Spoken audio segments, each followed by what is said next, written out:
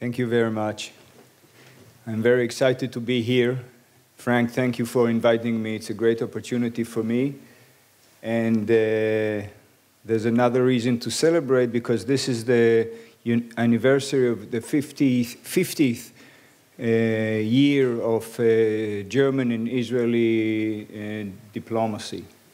So we are celebrating this year, and quite a few visits from German Bundestag to Israel, to the Knesset, and from the Knesset to the German Bundestag, and so on. As was mentioned, I'm a member of the Labour Party, which right now we are in the opposition.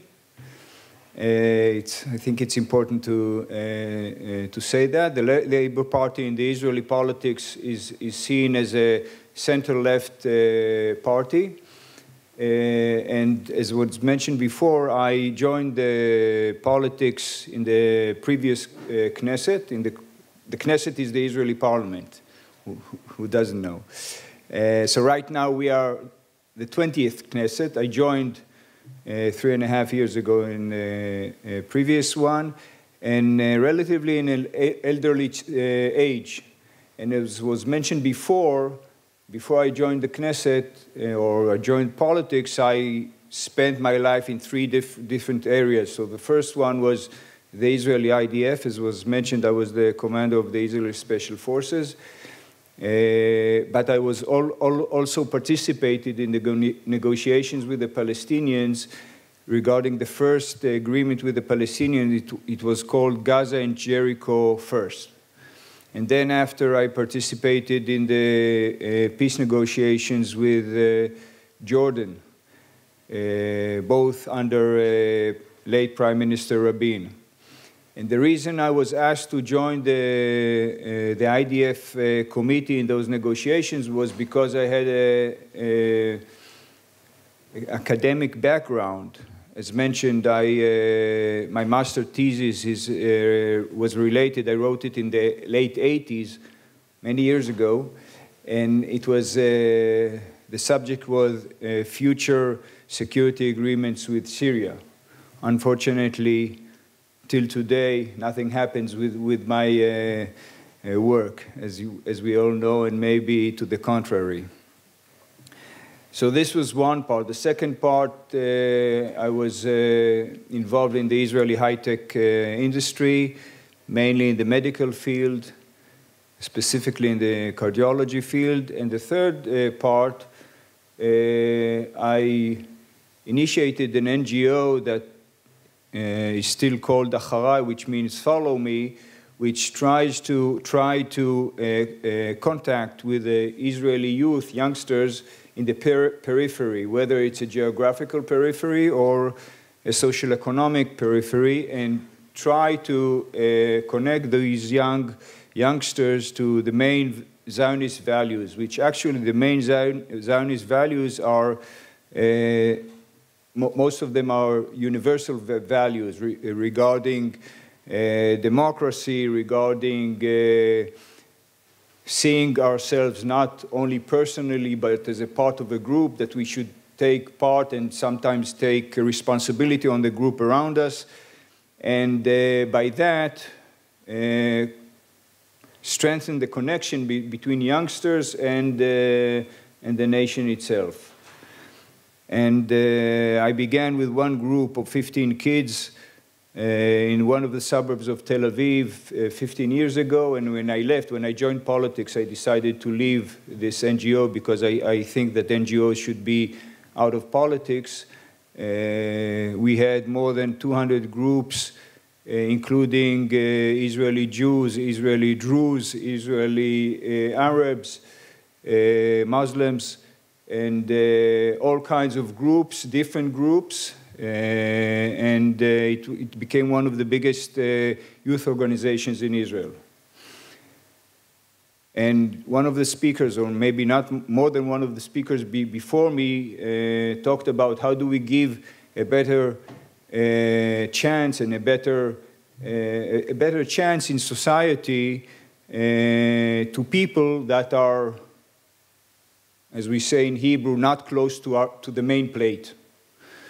And I believe that through education in Israel, because military service is mandatory, we can use military service in order to strengthen the ability of those youngsters to take part in the civil life after the military service in Israel.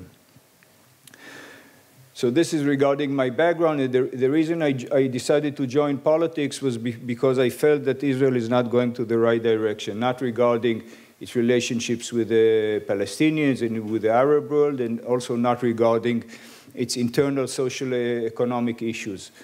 I don't know how much you are familiar with Israel, but Israel has a very strong economy.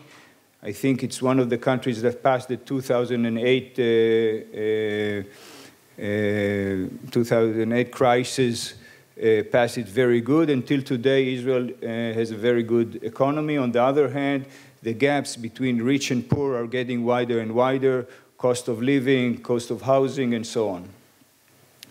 So, and the wealth of the country does not get, in the end of the day or in the end of the year, to the people. So these two reasons, main reasons, convinced me that I must abandon, if I may say so, my nice life and jump into the sea, or some call it swamp of politics. So I did that in order to try and be part of the team that will make a change in Israel, and we are on our way. Still in the opposition, but I believe that we'll get there. So if I'm jumping to the situation right now in Israel, the situation is very sensitive. Terror is flooding the country. Again, every now and then we have waves of terror. Right now we are in the last 3 months, we are in a new type of wave of terror. In the last 3 months, 22 Israelis were killed, much more injured. Basically, the type of terror acts right now are stabbing by knives, some of them running over people with cars, and only a small part of it shooting as well. We just said 2 days ago 2 people injured from shooting.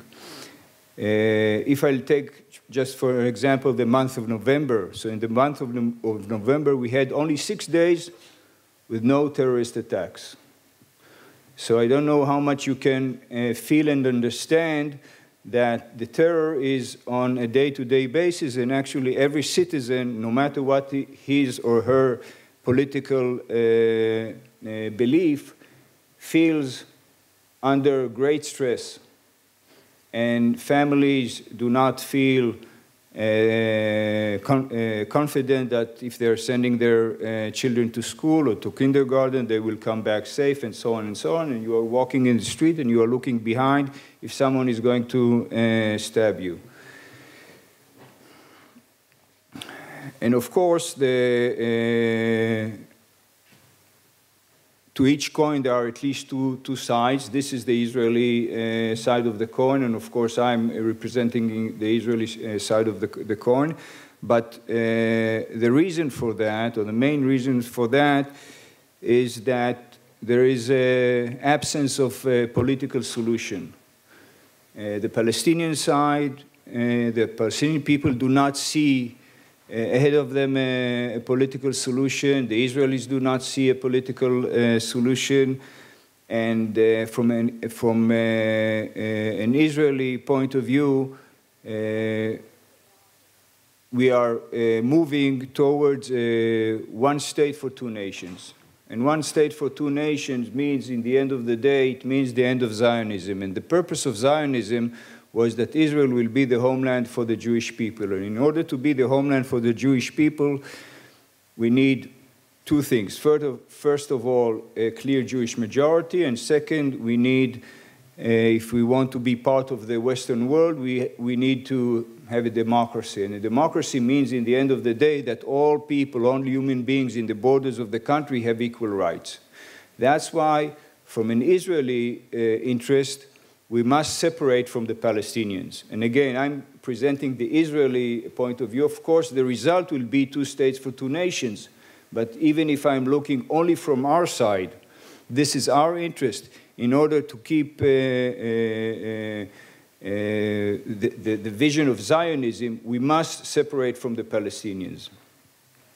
The issue is that all kinds of polls show that almost 80% of the citizens of Israel would like to see a 2-state solution, but most of them do not believe it is feasible. And they do not believe that it's feasible because several reasons. And again, it's not a question of reason, because as we all know, feelings are not, even if they are not rational, they are feelings. So the first thing, Israelis do not feel, or Israelis feels insecure. And when I'm looking at the broader image, what's going on in the Middle East, and we all know the Muslim state, ISIS, and the turmoil in the Arab world, and the war between Sunni and Shiites. And it began quite far from our borders in northern Iraq, and then it got to civil war in Syria, and it gets closer to and closer to us. And the citizen in Israel asks himself, what happens if tomorrow ISIS will get to the West Bank and take control on what's going on in the West Bank? Are we able to, or should we reach a certain agreement with the Palestinians today, and a year from now or 5 years from now, ISIS will be there? And cells of ISIS are already in the West Bank, and cells of ISIS are already, small cells are also in Israel itself. In Israel, we have 20% of the population in Israel. Between the green lines, 20% of the population is non-Jewish. Most of them are Muslims. And we have some few ISIS cells. So the man or the woman on the street, when you are talking with him or with her, they are in great fear and great stress. And they say, well, we cannot trust anyone around us. So this is one issue. The second issue is, do we have a partner? And we all know you need 2 for a tango. So one part is our part. And that's why I joined politics, in order that on our part, there will be someone that would like to dance tango with the other side. But the question is whether or not we have today a partner on the other side. Because, as you know, in order to reach an agreement, such an agreement, the 2 sides has to do great compromises, strategic compromises. And President Abbas, he's 80 years old. The last time there were free elections it was in the West Bank and Gaza. In Gaza, the Hamas won the elections, and less than a year later, they threw from the roofs of Gaza the Fatah representative and took control on Gaza. And the question is, even if we'll reach an agreement with President Abbas, how long it will last? So these are the main issues that disturbs, if I may say so, disturb the average Israeli person on the street. Mr. Lawrence talked about the watch and the time and the importance of time. I believe that any process between Israel and the Palestinians will take time, will take at least 5 years. Why 5 years? Because a part of the negotiations, we have to resettle and move parts of the West Bank swap territories. Part of the West Bank will be part of Israel, and part of Israel will be part of the West Bank. And in order to do that, we have to resettle at least 100,000 Israelis. This process, if it goes well, it will take 5 years. Maybe it will take more. And in a way, it's, at least from a theoretical point of view and also from a practical point of view, it's not so important if the complete agreement will be signed on the first day or on the day before last. Because I believe that quite a few cards, most of the cards are in our hands, are in Israelis' hands, and that's why I think that we can begin a process taking into consideration the two issues that disturb the Israeli public. First of all, as I said, is security, and the second is whether or not we have a partner on the other side, and begin a process that will begin the separation. And a few weeks ago, I came out with an initiative that says that in order to begin those 5 years of separations, I don't think we need a partner. I don't think we have to begin with negotiations. Of course, if there is a partner and if negotiations are going on, it's great. But assuming this is not going to happen in the next couple of years, it doesn't say that we do not do anything. And I believe that we have to begin the separation. I came with it's not a plan, it's more guidelines. I can give, if someone is interested in the details later on, but basically I say there are 4 steps that we can make immediately. The first step is to stop building out of the main Jewish blocks in the West Bank. Even our Prime Minister Netanyahu says in the far future there will be 2 states. We will be here and the Palestinians will be there. So let's decide that from today, or not from today, from tomorrow, we are stop building more settlements over there where will be the Palestinian part. The second point is legislate a bill in the Knesset that says that any settler that lives in the West Bank out of the main blocks, if he or she will receive compensation, they will willingly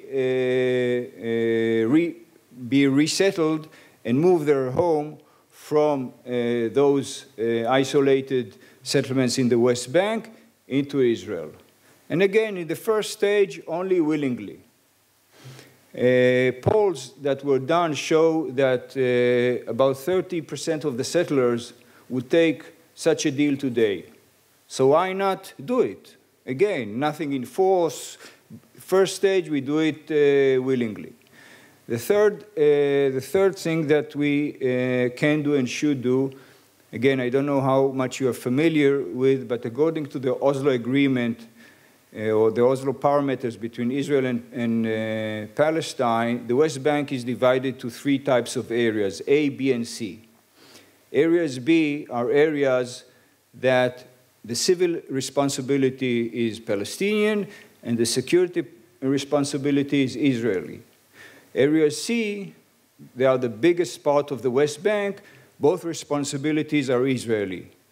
So the third point is let's enlarge areas B that will include a great deal of area C in order that the Palestinians, their responsibility, their civil responsibility will be much greater than today.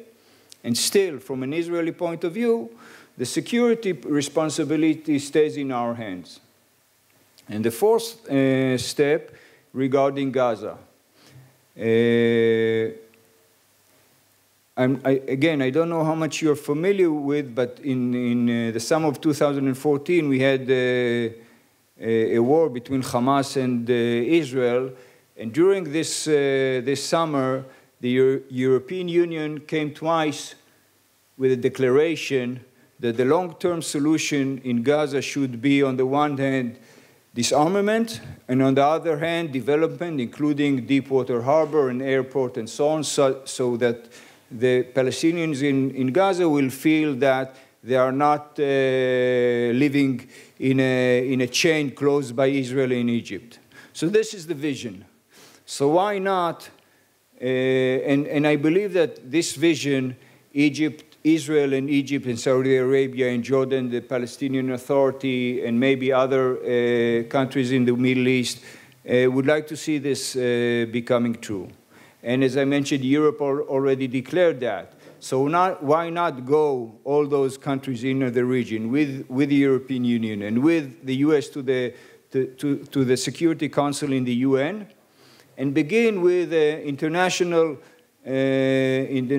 announcement by the UN, by the Security Council, that the vision should be demilitarizing on the one hand, and on the other hand, development. I think this can be done. And again, if I'm trying to close the circle I opened, these are 4 steps that I believe Israel can do, tomorrow should do, and it will begin the process of separation. Once these steps will be successful, of course, we can build another stage of separation above them. You know, confidence-building measures is mentioned a lot. I do not believe in acts that they are specifically counter-building measures, that their purpose is counter-building measures. I believe in acts that they have their rationale, and the outcome of that is confidence-building measures. And I believe that if we will begin with those 4 points I mentioned, first of all, the Israeli public, then the Palestinian public, then the international public will be convinced that, yes, Israel does not want to rule the 2.8 million Palestinians that are living in the West Bank, and we do want to separate, and we do share the vision that in the future there will be 2 states, Israeli on the one side and the Palestinian on the other side.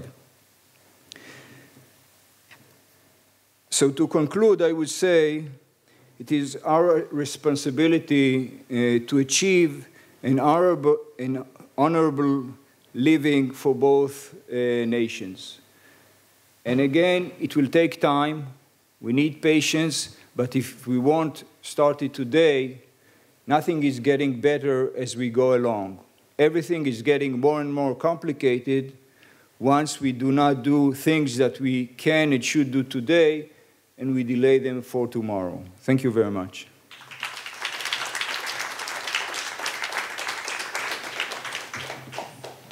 Thank you very, very much for an excellent presentation. I left the microphone next to you there, so could you grab it? Thank you. No, thank you very much for, I think, a very thought-provoking presentation, which I'm sure has inspired some questions and comments from you. So let's try to take as many as we can. As always, if you can keep your comments brief, that will allow as many voices as possible to be heard. And of course, if you can introduce yourself. I think you were first. My colleague has a second mic. Excellent. Thank you very much. I'm Mahmoud Ismati from Afghanistan. Thank you for a very interesting presentation. I'm not very much familiar with Israel and Palestine crisis because I'm too young. You have other problems. But I can make a point. You said that you decided to join, to be a politician because you realized that Israel is not going in the right direction, correct? Yes. Can you briefly say that what is the right direction for Israel? And also, you said about without involvement of policymakers, if I make it like this, is it possible to reach in a durable solution, for instance, through ordinary people between Israeli community and Palestine? For instance, to seek their views, what ordinary people recommend. To seek what? Excuse me? Their views, what ordinary people recommend, and what are drivers of conflict according to them, and how they can make or design a roadmap for peace.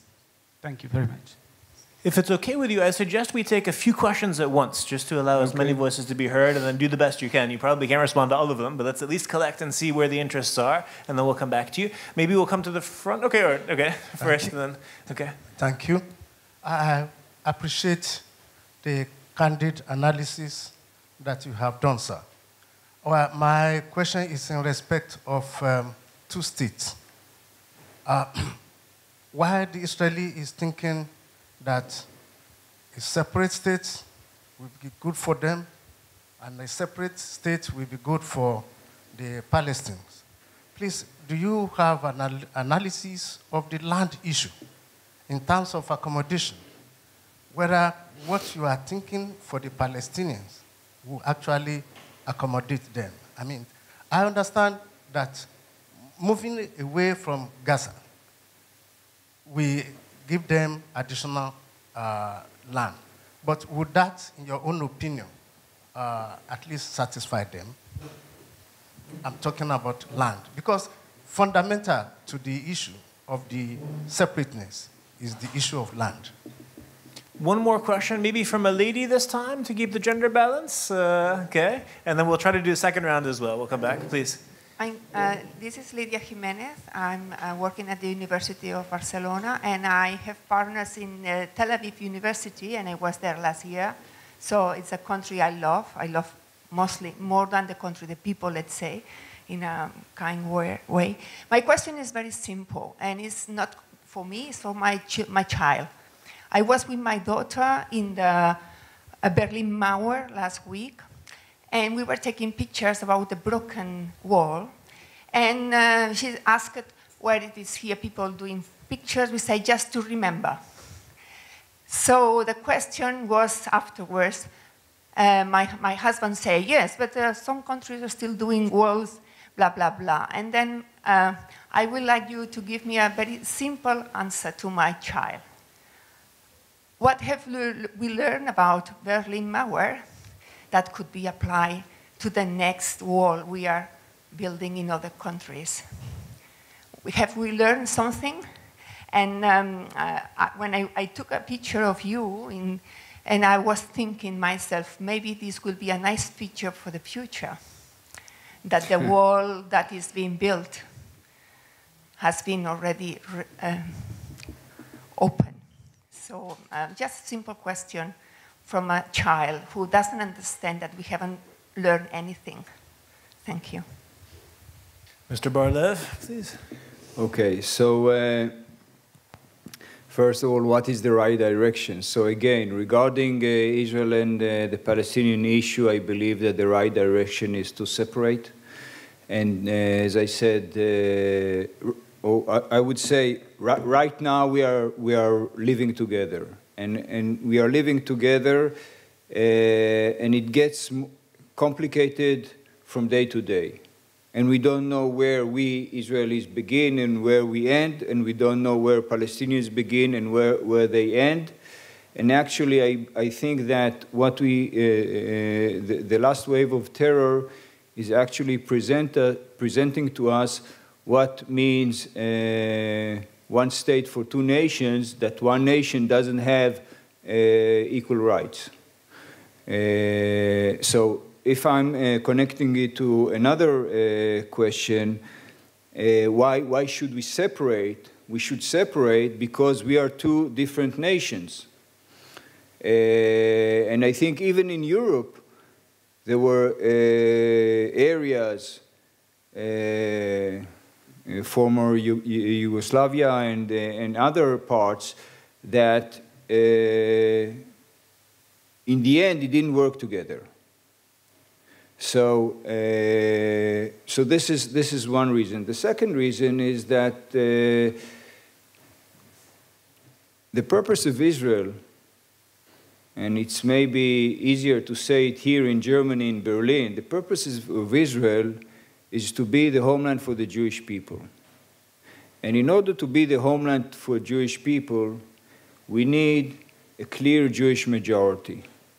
And again, in order to be a democratic state, the only way to remain democracy, real democracy, and to have a clear Jewish majority is to separate. Of course, there are extremists on both sides that think the opposite, that think that we should remain together because of all kinds of reasons. From the Israeli side, there are certain religious beliefs that maybe God will help us, and in the end, we'll be the majority. Well, this is not my way of thinking. Regarding the internal social economic issue in Israel, as I said before, you know that there are those tables of the OECD. The OECD, Israel is quite leading in quite a few positive parameters. Unfortunately, it is almost leading in the worst parameter. And I'm talking about an updated table that was presented several days ago in Israel. And this is the gap between rich and poor. Only Mexico is worse than us. Mexico is in the bottom of the OECD table, and we are the one before last. And there's no reason to it. And again, as I said before, before I joined politics, one of the things I did in this NGO is to give a better chance to youngsters that are not close to the that they don't have the connections, and they are not part of the core leading economical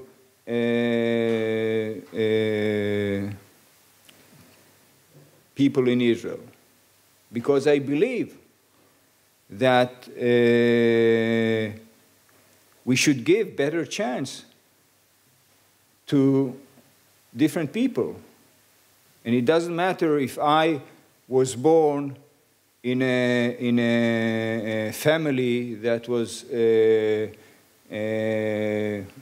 think my late father was mentioned. He was the chief of staff of the IDF 45 years ago. And someone like me grows up in a suburb, in another family, and maybe he or she is more talented than me.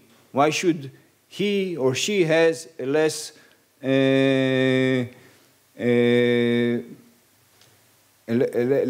probability in order to achieve his or her potential?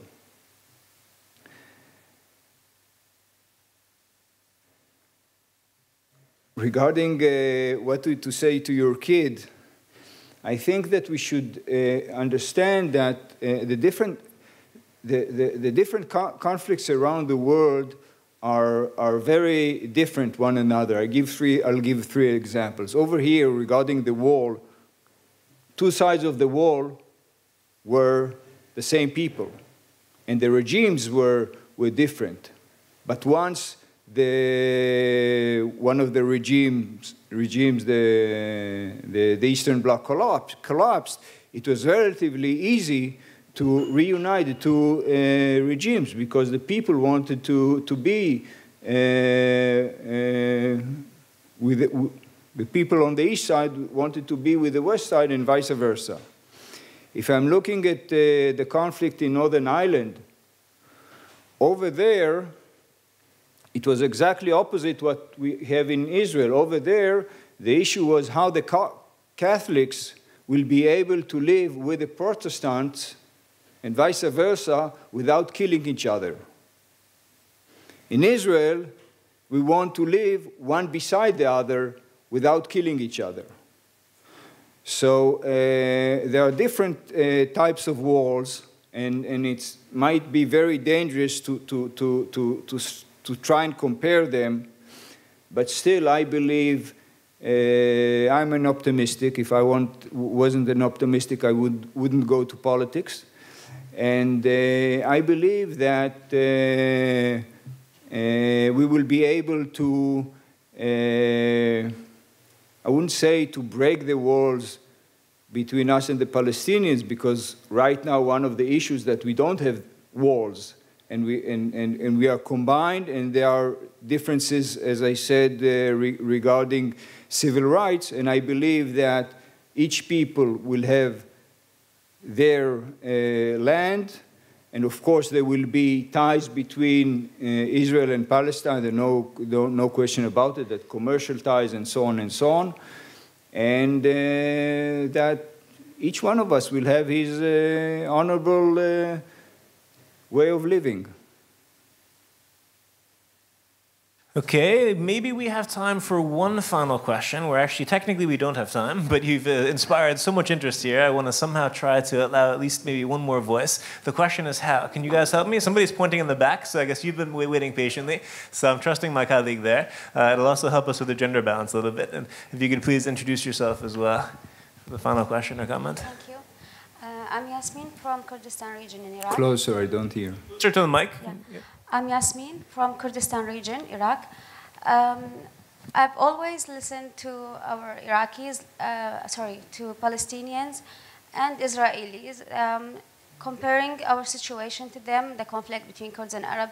As Palestinians see, they are suffering as us from the same problems, and Israelis always saying Kurds are similar to us, suffering and not getting their rights. What's the role of cultural diplomacy to you, to Israel, and has Israel tried or approached Palestinians in this regard? I think the Palestinian side is not really trying cultural diplomacy. It's not really what? Is not applying or approaching Israelis through cultural diplomacy to reach a solution, whilst I've met Israeli friends that they told me that there are NGOs or institutions that trying to get a solution through cultural diplomacy, believing that education can be key or a factor to reach a solution in the future. So can you just give me an idea how has Israel applied this, and what's cultural diplomacy to you, and how can it apply and get a solution in Israel? Thank you. So first of all, I think we are two different cultures, and Israel is a democracy, and however I will think I'm right, as I mentioned before, I'm the excuse me, I'm in the opposition, and I accept that the government, although it's leading a way that I think in quite a few areas is wrong, this is a democracy, and the majority decides what to do. On the other side, the Palestinian, and again, I'm not objective, so don't expect that I will be objective.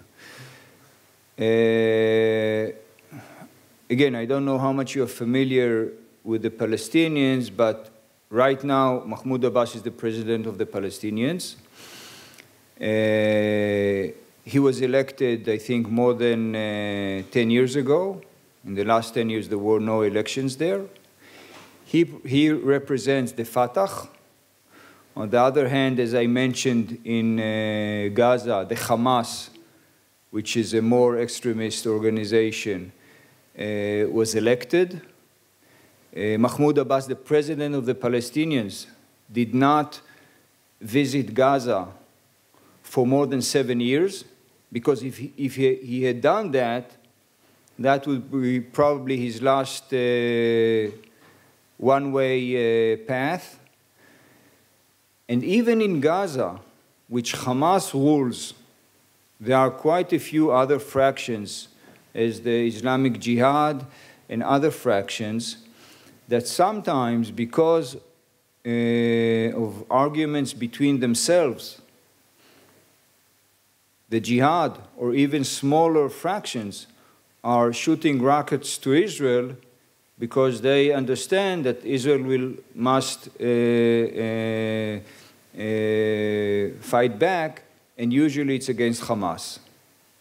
So really, it's very, very difficult. And from our point of view, one of the main, or maybe the main issue is that the other side, the Palestinians, this way or another, democratic way or another way, this is their decision, will have their leader, that he will lead them, and all other fractions will accept his leadership. And unfortunately, it doesn't happen. So it's very, very complicated, and I'm sure if I was a Palestinian, I would have probably criticism regarding Israel and so on. But this is the situation. So I believe, I believe in a process that we will begin. We are not probably able to do one big step, which will, the end of this step will be a peace agreement and end of the conflict, because we are so different. So that's why I believe that it's a process. The process will take years, and we can begin at least the first step of this process right now. And again, assuming this will be successful, of course it might not be successful, and then we are in big trouble. But assuming it will be successful, if not 100%, maybe 60 or 70%, then we can build another layer upon that. And this maybe relates to the cultures. We will probably not be able to convince one another that we are seeing things the same way. That's why let's begin a process that both sides will learn that the process is going to the right direction and is positive for both of them. And maybe by that, we will reach the understanding, although we come from different cultures. Thank you. Ladies and gentlemen, member of Knesset, Omer Bar-Lev. Thank you very, very much.